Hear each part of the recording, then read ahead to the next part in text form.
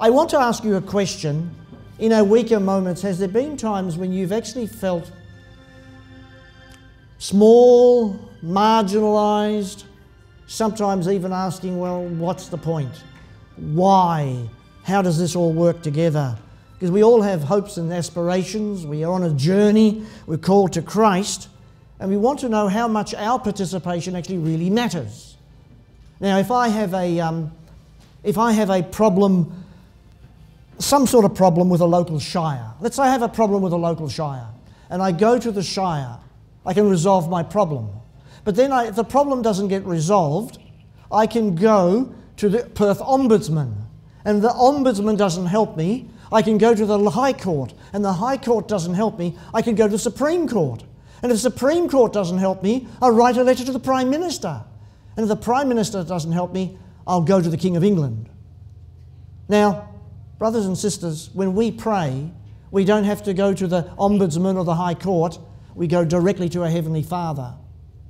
And that validates us. And this is the SPS, the specific purpose statement of our sermon, that you can, in your life, go to the highest level, God the Father. We come to the Father through Jesus, but you can go, our Father in heaven. You're not talking to a lesser person. Some religious tradition, you have to go through the church or through the priest. And the priest absolves your sins on your behalf. No, you can go before the God the Father. That the God who calls you, the God who loves you, the God who looks at you. Do you realise that God looks at you? Jesus says he numbers the very hairs on our head, and that he has made for you extraordinary and wonderful promises. So the first one that I want to share, this is the list that the children learned today. God the Father calls us, Jesus Christ equips us, the Holy Spirit convicts us, the written word instructs us, church assembly, the life in the community nurtures us, readers give voice to the word, we have scripture reading, we read the word, and there's a blessing on those who hear, take to heart and keep what is written. I'm going to break them all down because it's nice to have a banner of key statements. And the first one I want to look at is God the Father calls us. Jesus says in John 6:44, I have the scriptures on the screen, no one can come to me unless the Father who sent me draws him. And he makes a promise, I'll raise him up at the last day. In verse 37, all that the Father gives me will come to me, and whoever comes to me, I will never cast out.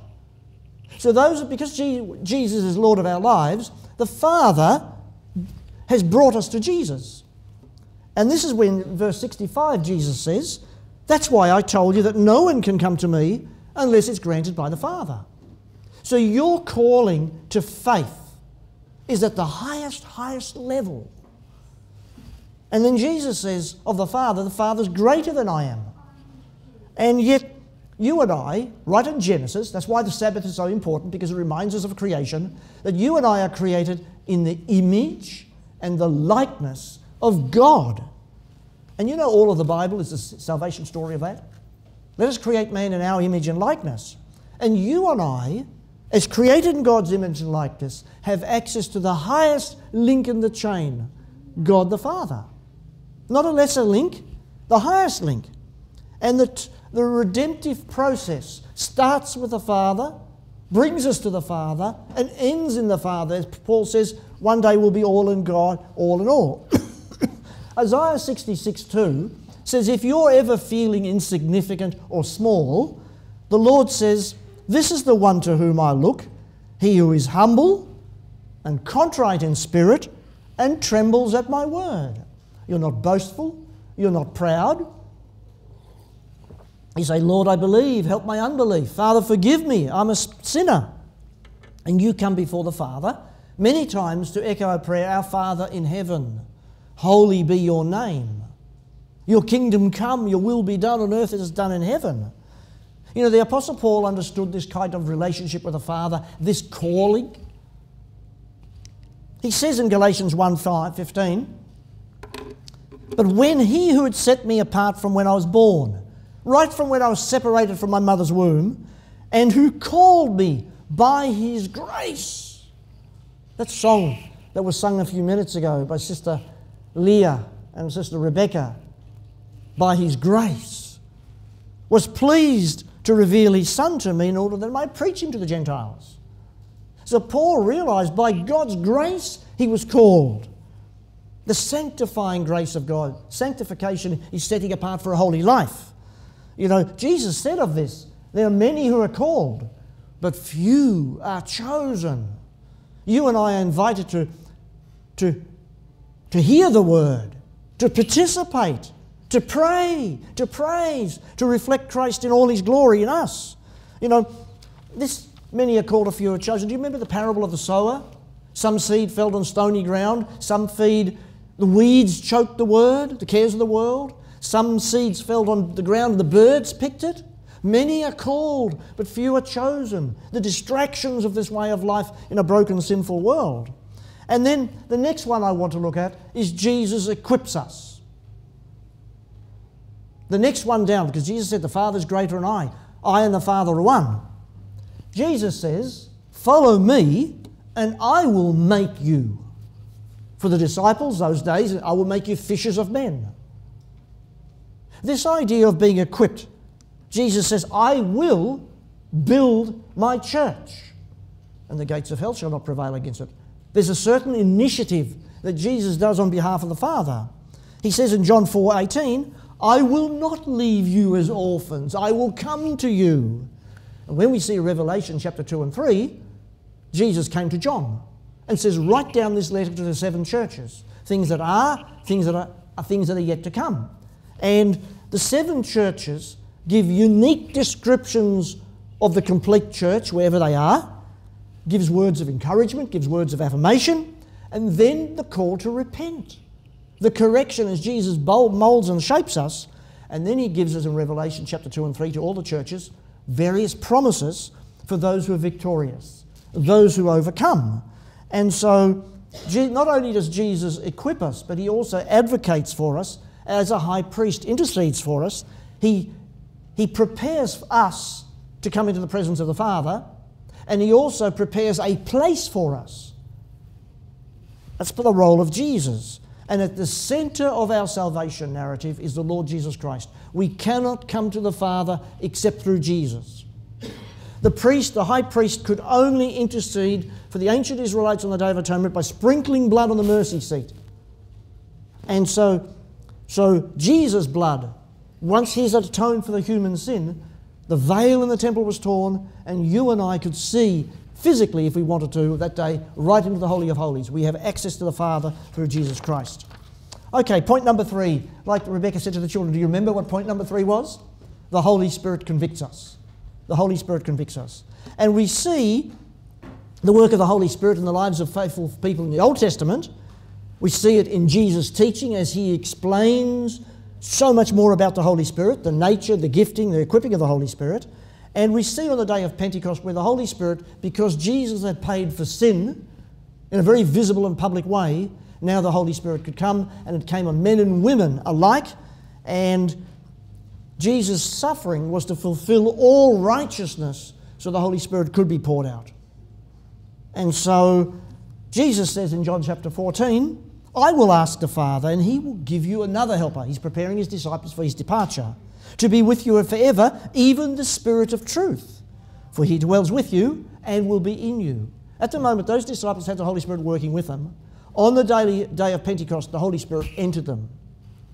So you and I come to faith prior to baptism because the Holy Spirit opens our mind, illuminates, teaches us, guides us. John 16 verse 7, Jesus says, it is to your advantage that I go away, for if I do not go away, the Helper, the Greek word for that is parakletos, the Helper will not come to you, but if I go, I will send him to you. And when he comes, he will convict the world concerning sin and righteousness and judgment. When the Holy Spirit is in us and working with us, as Sister Rebecca said this morning, our sense of conscience is so much more heightened, really heightened, to live a pure, holy life in word and deed and thought. And this conviction of the Holy Spirit for all those.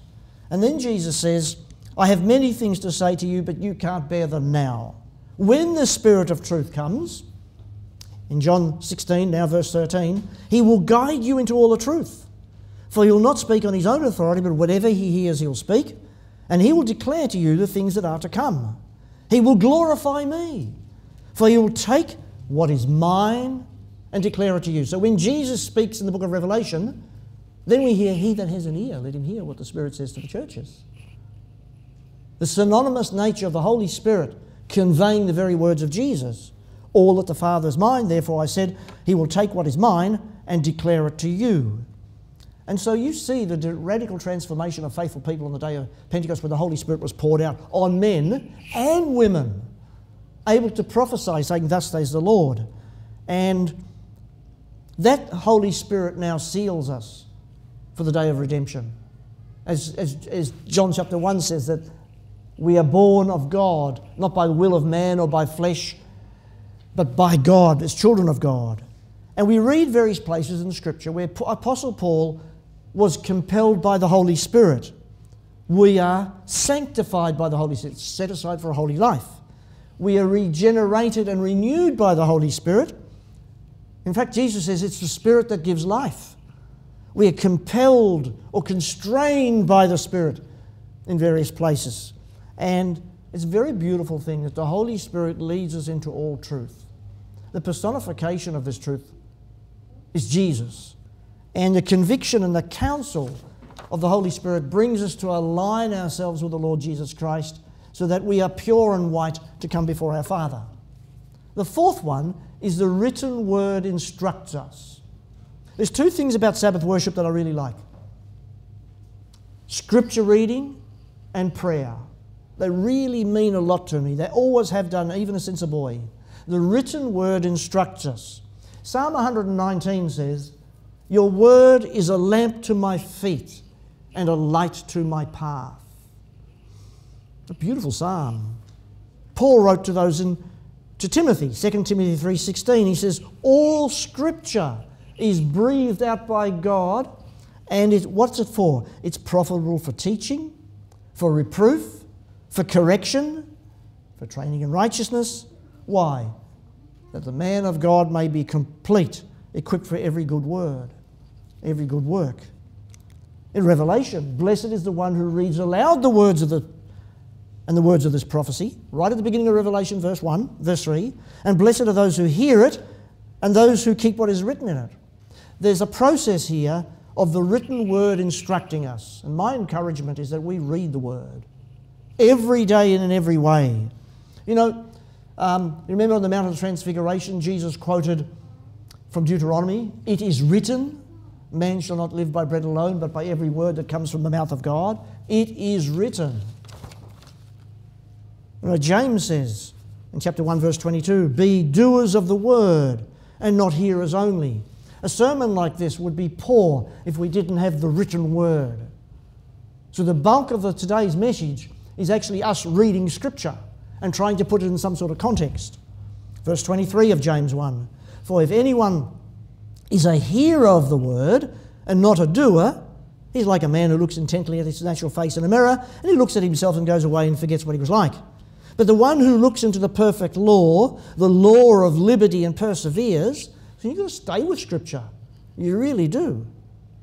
Being no hearer who forgets, but a doer who acts, he will be blessed in his doing.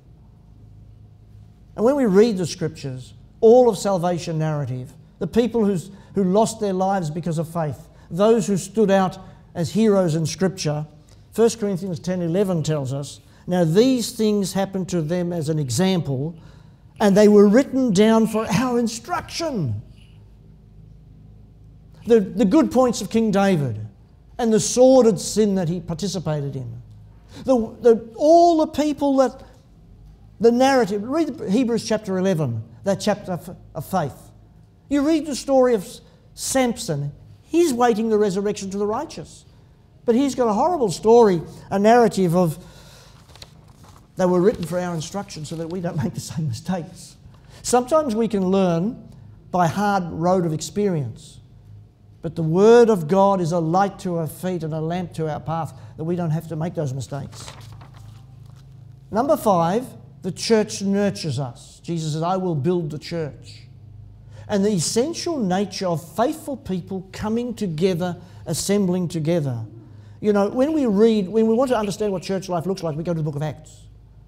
Jesus had ascended to heaven, the Holy Spirit had come, and people in Jerusalem and the other churches had a very beautiful picture of what it looked like because it was the work of the Holy Spirit in their lives. Acts chapter 2, verse 42, they devoted themselves to the apostles' teaching and the fellowship, to the breaking of the bread and the prayers. They devoted themselves to it. Verse 46 of chapter 2. And day by day, attending the temple together and breaking bread in their homes, they received their food with gladness and generous heart. So one of the things that we try to do as often as we can is get together and share food.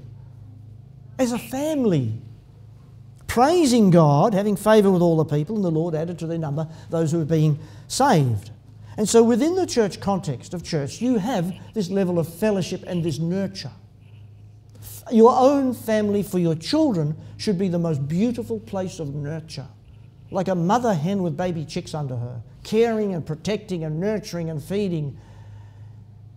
Jesus says to the ancient Israelites, he said, I wanted to be like a mother hen, broody hen over your chicks, but you wouldn't. There's also love. There's also sacrifice. There's care. When one rejoices, we all rejoice. When one struggles and someone dies, we share their grief. There's overcoming. Iron sharpens iron. We grow together. Hebrews 10 verse 23 says, hold fast to the confession of our hope without wavering, for he who has promised is faithful. How do you hold fast? Let us consider how to stir up one another to love and good works. This is community. You can't stir up one another unless you're engaged together as community, not neglecting to meet together. You can be a solo Christian for Jesus, watching your YouTube videos from home when the local church is right beside you. Don't neglect to meet together. By the way, last Sunday we had a lovely men's breakfast. Godly men coming together, sharing in fellowship, and we could have talked for hours. We didn't. We had to go away to our families. But encouraging one another, all the more as you see the day drawing nearer. Apostle Paul felt that Jesus would return in his lifetime. Wow, we are closer to that time than ever before. And, you know, when Jesus closed off the old covenant and initiated a new covenant, how did he do it? He did it in community, and he did it over the symbolic tokens of a meal, bread and drink. Very intimate, very personal, as a microcosm of the kingdom. And when we study the 7 churches in the book of Revelation, you won't find, of those 7 churches in Revelation 2 and 3, the perfect church. All have some growing pains to go through. What we do, we grow together. We pray together. We repent together. We benefit and bless one another. And together we become part of a success story. The kingdom of God is the family of God. And the church is the microcosm of the kingdom. Have you ever thought of that? How precious it is when faithful people come together? The next one is readers. Those who read the scripture. How important that is in the change. In other words, you read scripture and you give voice to it. As Paul said to Timothy, devote yourself to the public reading of scripture. Now, there were some people in Northern where we live, they belong to another denomination, who stand outside the post office with their old tattered Bible and just read scripture. And I walked past them and I thought, oh, how quaintly odd. But they were following this, the public reading of scripture. For us, public reading of scripture is opening the Bible and saying, oh, would so-and-so read scripture today?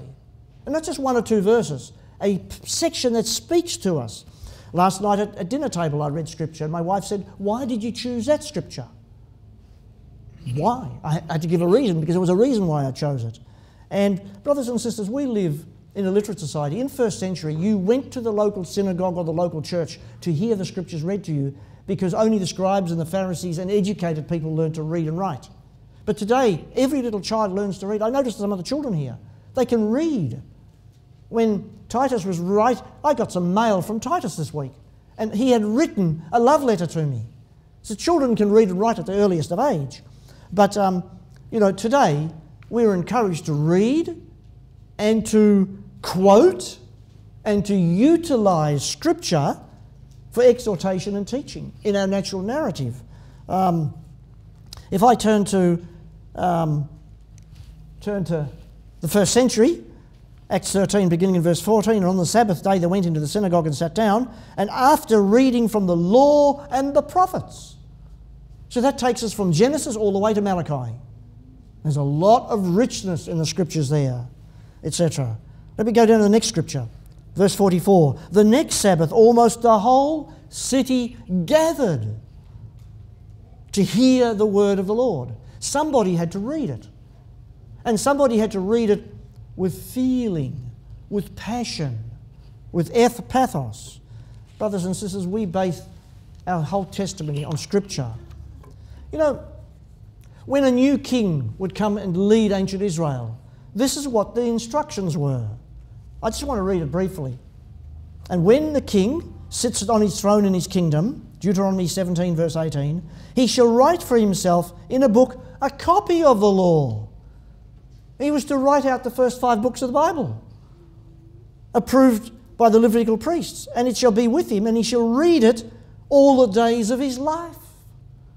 So leaders, and we're all leaders in our spheres of influence, that he may learn to fear the Lord his God by keeping all the words of this law, these statutes, and doing them, that his heart is not lifted up before his brothers, that he may not turn aside from the commandment, either to the right hand or the left, that he may continue long in the kingdom, he and his children. What about Joshua when he took over from Moses? Man, he stepped in some big shoes. Joshua 1:8, the book of the law shall not depart from your mouth, and you shall meditate it day and night, and you may be careful to do according to what's written in it. I like leaders who read the Bible. Very powerful. What about in the New Testament? The Bereans examined the scriptures with eagerness, and they did it daily to see that those things were so. They were no more noble than those in Thessalonica. They examined the scriptures to prove that Christ was the Messiah. And in Revelation we read, blessed are those who read the word of God, blessed are those who hear it, blessed are those who take it to heart.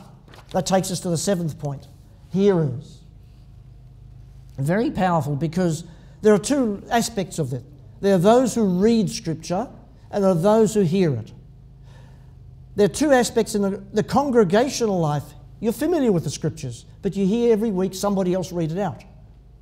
But then there is another group of hearers who hears it for the first time. And the conviction of the Holy Spirit means that they make a little change in their life. They begin to take it to heart, and then they begin to keep it. And they themselves then become readers of that Scripture.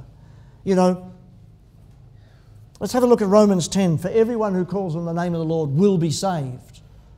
How then can they call on him on whom they've not believed? How does that message arrive to them? And how are they to believe in him of whom they've never heard? Who is Jesus? Said the eunuch to Philip that time. And how are they to hear without someone preaching? And how are they to preach unless someone's sent? Brothers and sisters, the call to ministry is strategically important to the body of Christ and to the whole kingdom equation. Our participation is powerful. As it is written, how beautiful are the feet of those who preach good news. They use the Bible and the Bible alone. And then finally in verse 17, so faith comes from hearing, and hearing the word of Christ. Brothers and sisters, we are called to read and we're called to hear. And our testimony is very powerful. I don't have a testimony except the word of God, written word of God, taken to heart. And we are called to allow the biblical text to be the living, divinely inspired, authoritative word of God in all matters of practice and faith. Let's go to Deuteronomy. You shall love the Lord your God with all your heart and all your soul and with all your mind. And these words that I command you today shall be on your heart. Not just a book sitting on a shelf, but the word of God in your heart. You know, what begins in the heart reigns in the home. And what reigns in the home manifests as a public testimony to Jesus. You shall teach them diligently to your children. Thank you, Sister Rebecca, and all those who are helping. You shall talk of them when you sit in your house. What do you talk about? The Word of God. And when you walk by the way, and when you lie down, and when you rise. You shall bind them as a sign on your hand. So what you do is in accordance to Scripture. They shall be as frontlets between your eyes. Like, that's who you are. You shall write them on the doorposts of your house and on your gates. One of our children gave me a beautiful wooden carving. Christ is the head of his house. And I put it like on a doorpost on our house, right up on the roof of the lintel, as a symbolic gesture that, you have nothing else as you come before your Heavenly Father but the Word of God to reflect His authority, His kingdom, And so how does God look at you? This is the one to whom I look, and to whom I'll look. He who is humble and contrite in spirit and trembles at my word. Otherwise we will feel insignificant and just doing religion and going through routine. So when we pray, at whatever station of life we're at, wherever we've come, we can go directly through those 7 steps, living a faithful life to our Heavenly Father. And we only do that through the redemptive blood of Jesus, as I mentioned earlier. Jesus has a testimony. He is the Word of God personified. He says that the Father numbers the hairs on our head. He feeds the little birds, and He knows every little bird that falls. I've been meditating on what that means in scientific terms. And as the Lord says, my thoughts are higher than your thoughts. For as the heavens are higher than earth, so are my ways higher than your ways and my thoughts than your thoughts. And I try to think, how can I begin to comprehend the greatness of God? But I can, in the microcosm of the kingdom God, realise the sovereign hierarchy of the Father, His timing, our Father's purpose, and the 7-linked chain can help me understand and visualise that in whom I have direct access. I just want to remind you now, the Father calls us. Jesus Christ equips us. The Holy Spirit counsels us and convicts us. The written word instructs us. Church assembly nurtures us. Readers give voice to the word. We have a prevailing sense of stewardship. And hearers, the fruit of reading Scripture, hear, take to heart, and keep the word. And Jesus, in building the church, says, he that has an ear, let him hear what the Spirit says to the churches. When you look at your status in life and you come before the Heavenly Father and you think, what would the Lord say to me? He knows the hairs on my head. Surely He has a word for me. Isaiah 43:1 is our last scripture for the day. The Lord says, fear not. It's awesome. You can barely comprehend it. Don't be afraid. I have redeemed you. Says Jesus, I gave my life, my blood for you. I have called you by name. You're not just a number in a computer system. I know you by name. Names are precious. You are mine. Fear not, for I have redeemed you. I have called you by name. You are mine. God looks to us of humble and contrite spirit as we try to, in prayer and in presence and in participation, come before the throne of grace in our small stature, but have the privilege by the blood of Jesus, by the counsel and the clarity of the Spirit, in the nurture of the church, by the written word spoken and listened to come before our Heavenly Father and be justified in Jesus as the children of God. There's no greater privilege, there's no greater understanding in the salvation narrative to which we've been invited.